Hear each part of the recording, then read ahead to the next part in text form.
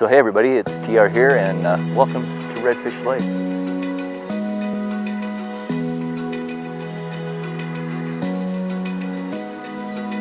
Open eye, feel the waves cut through me, hypnotized by the sound. So hey everybody, and welcome to the Campground Tour Tuesday.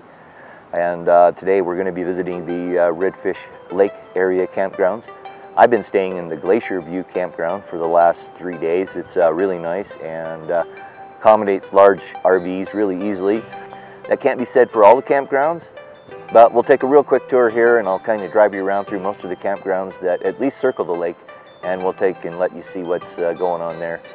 Amazing place to stay, really hard to get into in the summer. Highly recommend reservations if you're going to come in the summer. I'm in the shoulder season.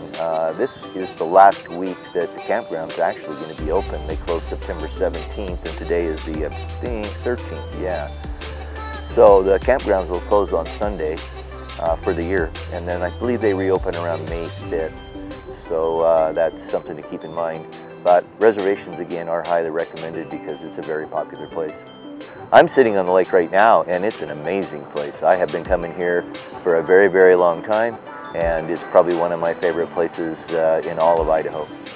But I guess when you're raised somewhere and your family is an outdoorsy type of family with camping and fishing and all that in mind all the time, then you get out to see a lot of these nice places like this. And at one time or another, over the 50 years I've been coming here, I've probably stayed in every campground at least once, and maybe 3 or 4 or 5 times. I know I've been at Glacier View, where we're staying now, several times.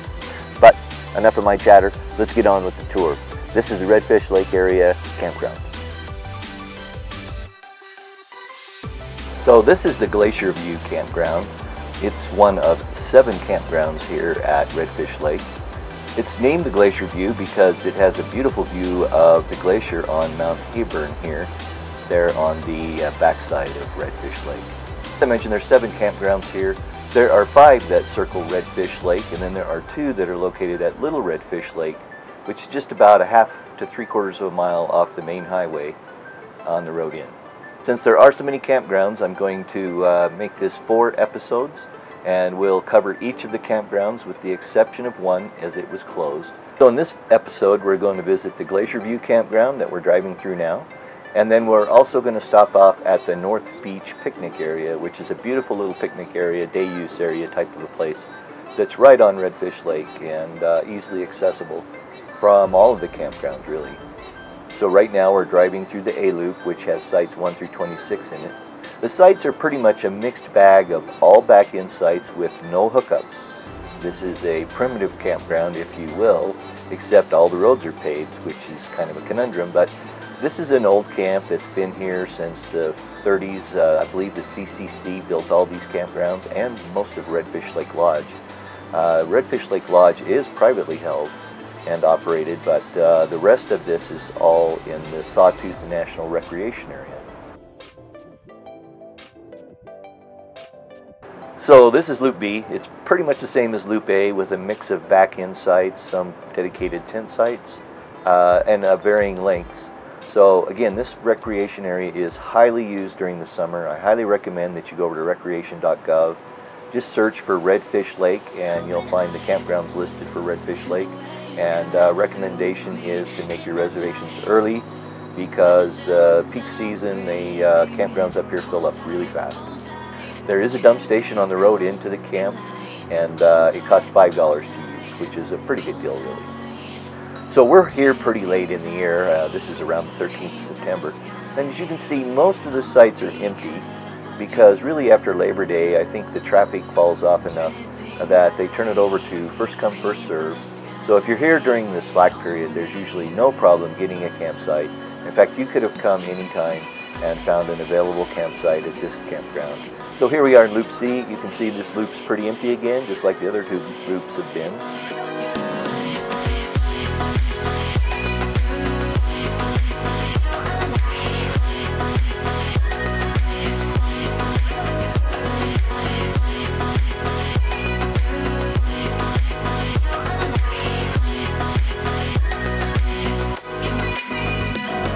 So we'll take a quick pause here at my RV Rusty, and I'll kind of let you see a typical campsite. You'll see I even have a tent pad, picnic table, and a grill, and a fire ring.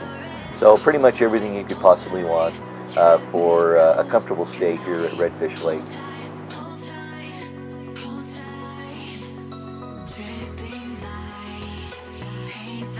I guess one of the pluses is there are amazing views everywhere.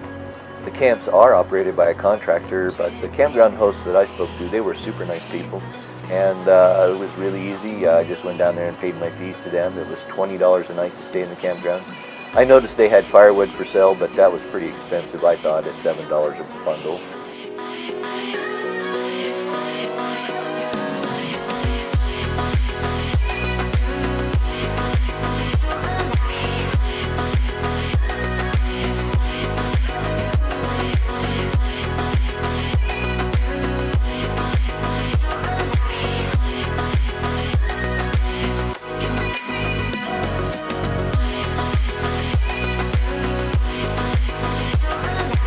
So if you like what you're seeing, be sure and give me that thumbs up, and then also subscribe. And if you really like what you're seeing and you want your friends to see it, be sure and share. That's really cool too. So this is going to be a semi-regular feature, Campground Tour Tuesday. I will be from now on publishing at least something every Tuesday. I've been quite a while accumulating video and trying to get it ready for you. So I got a lot of stuff ready to get up and get going now, and should be able to publish more regularly. So until we get together again for another Campground Tour Tuesday, peace.